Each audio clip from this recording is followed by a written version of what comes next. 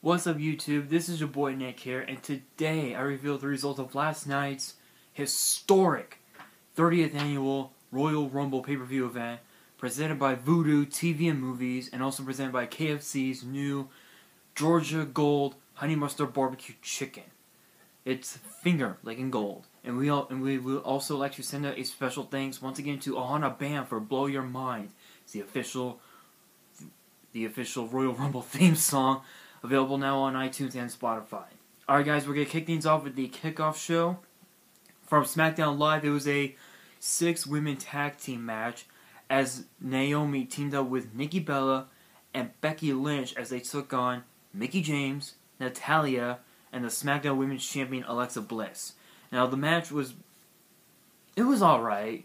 A lot of tension between the 6 females, between the 6 women, but in the end,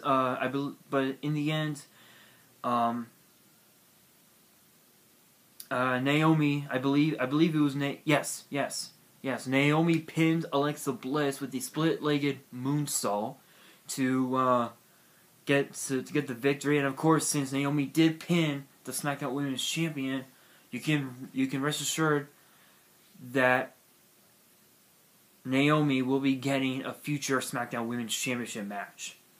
Alright guys, now from Monday Night Raw, we had the Raw Tag Team titles as Sheamus and Cesaro defended the Raw Tag Team titles against Anderson and Gallows. And of course, in this case, we had 2 referees for this match, because a couple of weeks ago on Raw, there was a disqualification.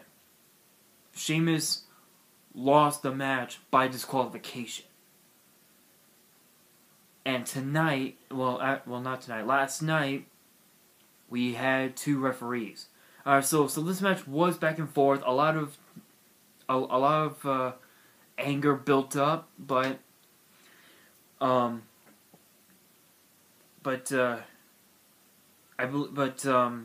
the first referee, John Cone, got taken out by a bro kick, and then the second referee took over and declared Anderson and Gallows the new Raw Tag Team Champions. So yes, we have new Raw Tag Team Champions in Anderson and Gallows, and we'll see what happens tonight on Raw.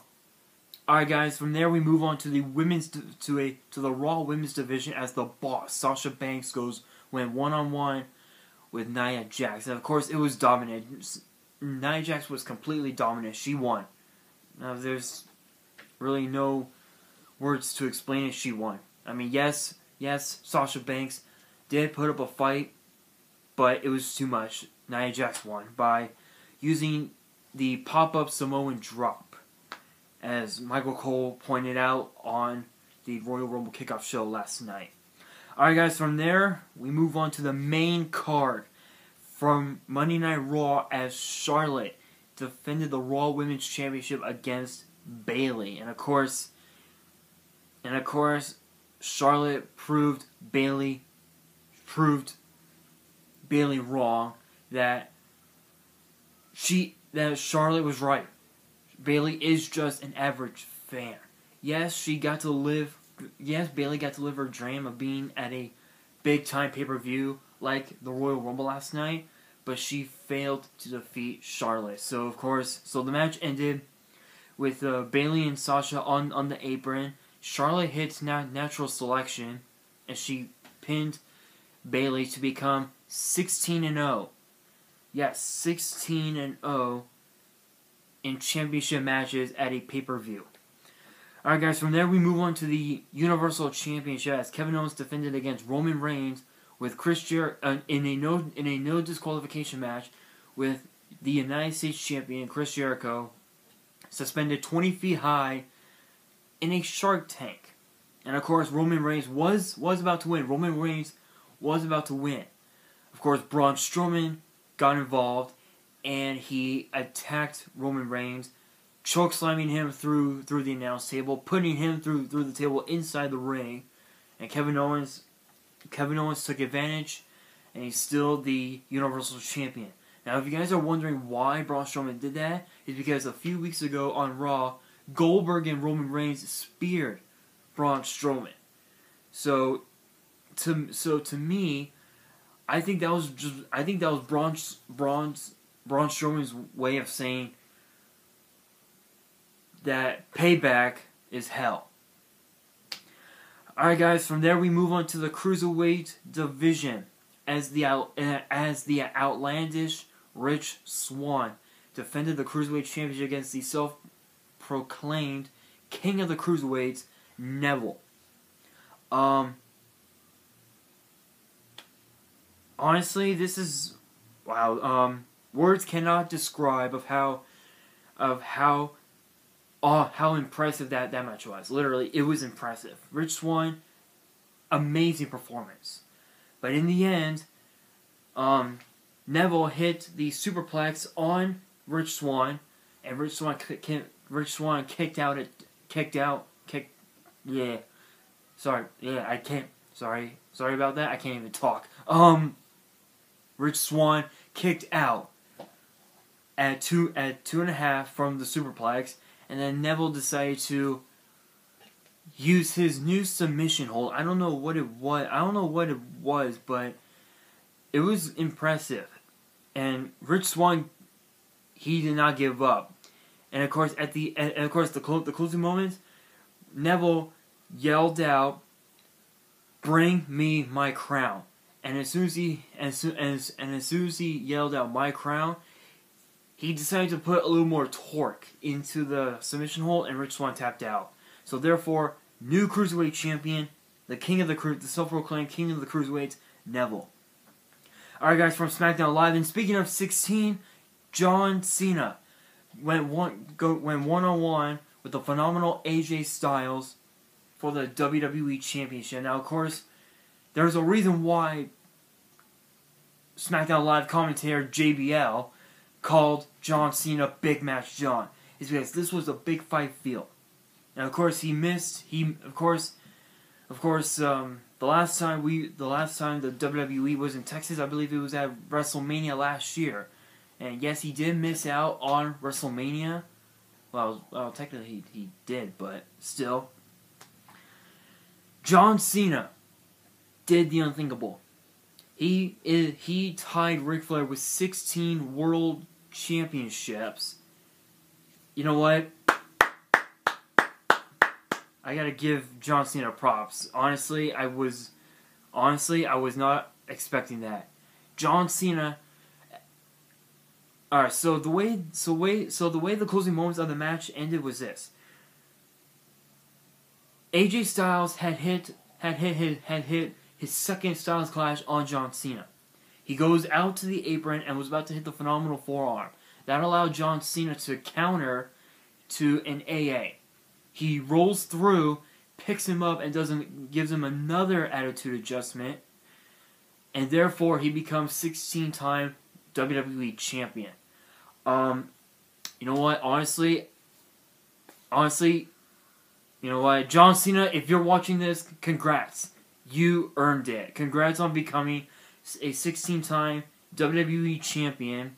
I know that Ric Flair is proud of you. I saw it on. I even saw exactly what he said to you, and he was impressed. So John Cena, congrats.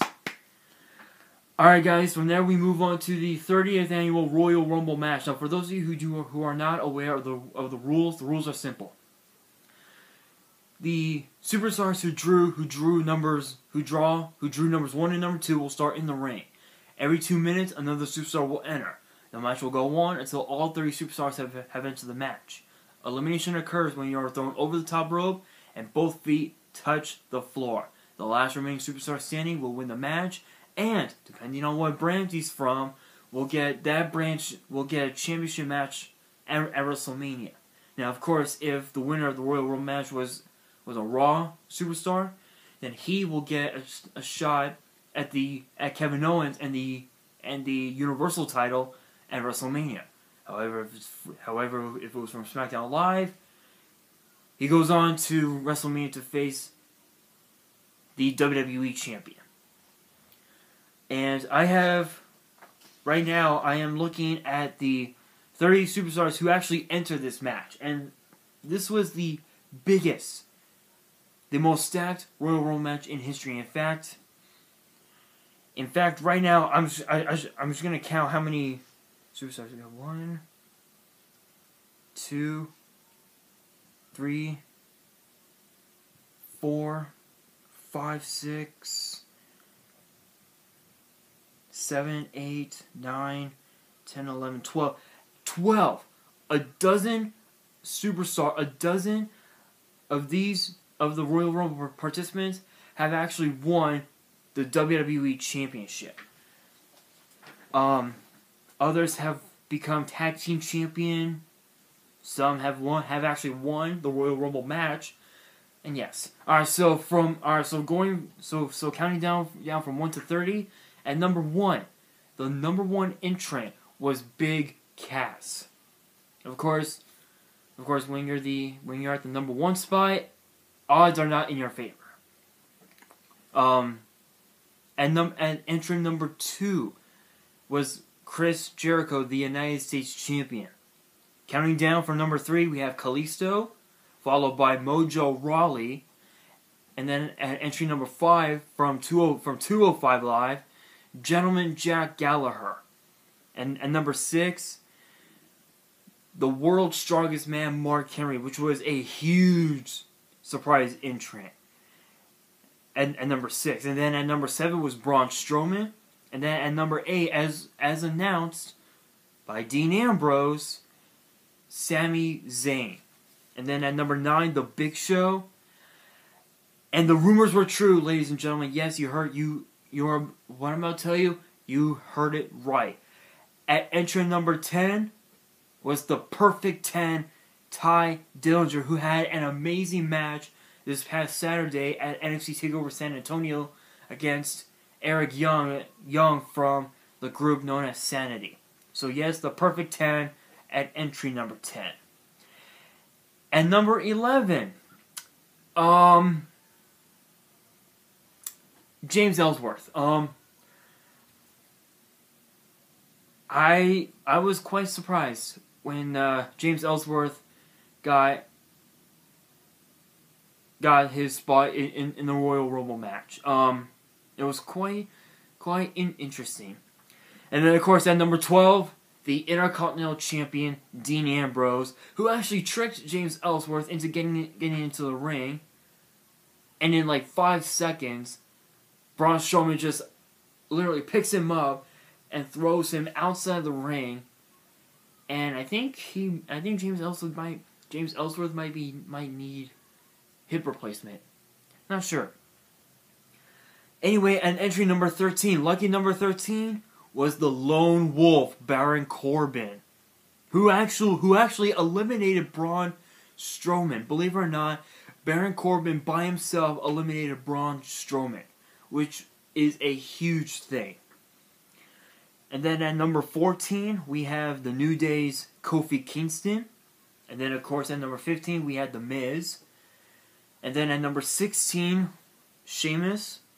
Number 17 was Big E. Number 18 was Rusev. And then at number 19 was Sheamus' tag team partner Cesaro. And then at number 20 was Xavier Woods, the brains of the New Day.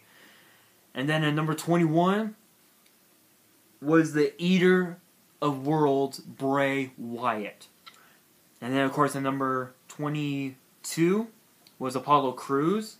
And then at number 23 was the Viper, Randy Orton. And then at number 24 was the show-off, Dolph Ziggler, who seems to have a different attitude who seemed to have had a different attitude over the last couple of weeks. Honestly, to be honest, I think it was a little too late for Dolph Ziggler to make that attitude change, because my sources have told me that Dolph Ziggler this year might hang up the boots. Those are just rumors, so I don't know what's gonna happen. Anyway, continuing on at number 25, Luke Harper, who actually turned his back on Bray Wyatt and Randy Orton. Literally, he took the term friend versus friend, foe versus foe to a whole new level. And then at number 26, the Alamo Dome turned to Suplex City. The Beast Brock Lesnar at number 26, who literally eliminated 4 men. And then at number 27, Enzo Amore, who was one of the superstars who got eliminated by Brock Lesnar. And then at number 28, Goldberg. Literally, it took 1:26. Literally, that's all it took, was to eliminate Brock Lesnar from the Royal Rumble. I think it's safe to say that at WrestleMania, we're going to have ourselves a rematch. That's what I think. And then at number 29, oh my god, we did not think it would happen. I thought he was going to enter the match at number 30 like he did in 2007, but unfortunately, no. At number 29, The Undertaker, who eliminated Goldberg after Goldberg eliminated Rusev, Undertaker eliminated Baron Corbin, and then Goldberg eliminated Luke Harper, and then The Undertaker eliminated Goldberg. And then at number 30, oh my god, after losing his shot at the Universal title earlier that night, Roman Reigns became the 30th entrant in the Royal Rumble match. What's funny though is that a lot of the fans kept on chanting, and to all of the parents out there who are watching this video with their kids, viewer discretion is advised. All the fans kept on chanting, "This is bullshit. This is bullshit." The entire Alamo Dome just kept on chanting that because the fans did not want Roman Reigns. They wanted Samoa Joe. Unfortunately, that did not happen. However, at the end, it was down to 5 men. The Undertaker, Roman Reigns, Chris Jericho, Randy Orton, and Bray Wyatt. The Undertaker got eliminated by Roman Reigns. Then Jericho got eliminated by Roman Reigns. Then Bray Wyatt got eliminated by Roman Reigns.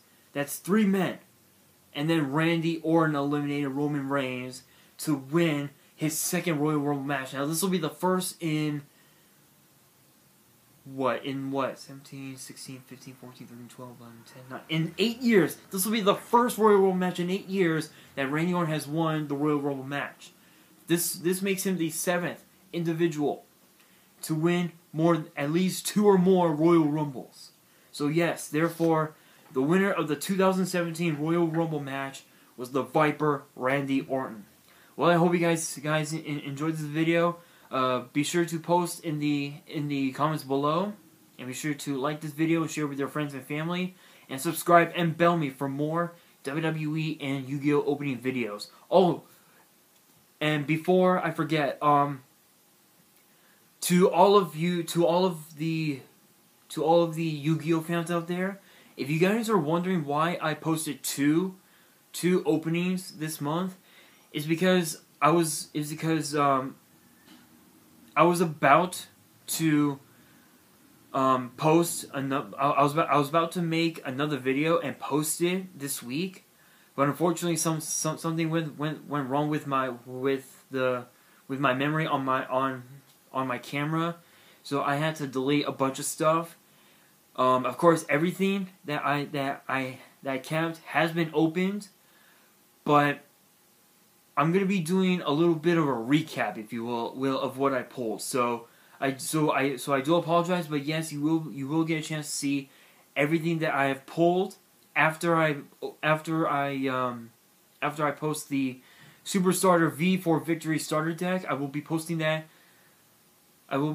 sometime within the next 2 weeks. So again, to all the Yu-Gi-Oh fans out there, I do apologize for that. And be sure to check me out on Twitter. I'll have links in the description below so you guys can check me out. And on that, this is your boy Nick here signing off. And always remember the Rumble.